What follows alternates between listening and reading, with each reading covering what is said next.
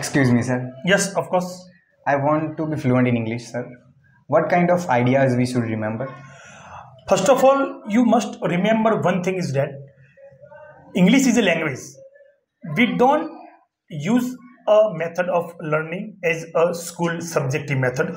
We have to speak as a practical as we speak Gujarati. And you try to speak English as what we have habit, and you can speak anywhere. There is no particular place for speaking in sofa or chair. You can speak out of the door. So English is a language. You take it as a language. So next one, what kind of why should we fluent in English, sir? Nowadays, in education, without English, we cannot growth ourselves. We cannot learn and get too much information without English.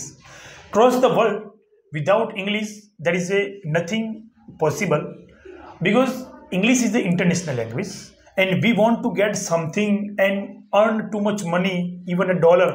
So we have to get good knowledge of English. Last one, sir. Generally, my friends ask to me, is IELTS exam easy or not?